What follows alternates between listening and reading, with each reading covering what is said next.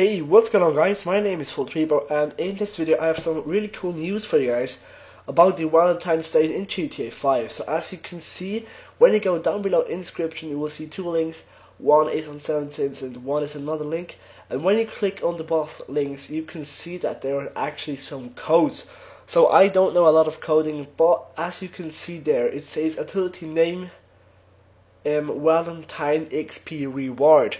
So this could be actually possible that we get some extra XP or some double XP or some ranks or whatever on the Valentine's Day. As you can see, start time is 9th 8 2010.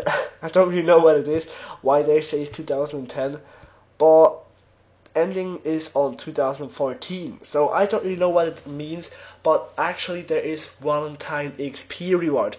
So this could be possible, like maybe for DLC or maybe for just some XP that we get on Valentine's Day. I really have no idea, but I'm really interested what you think of this. So please let me know what you think of this in the comment section down below. Tell me what you think. And yeah, so guys, this was pretty much all. I really do hope you enjoyed this video. If you did, then please be sure to leave a like, drop a comment and subscribe to my channel for more. Thanks for watching. Bye.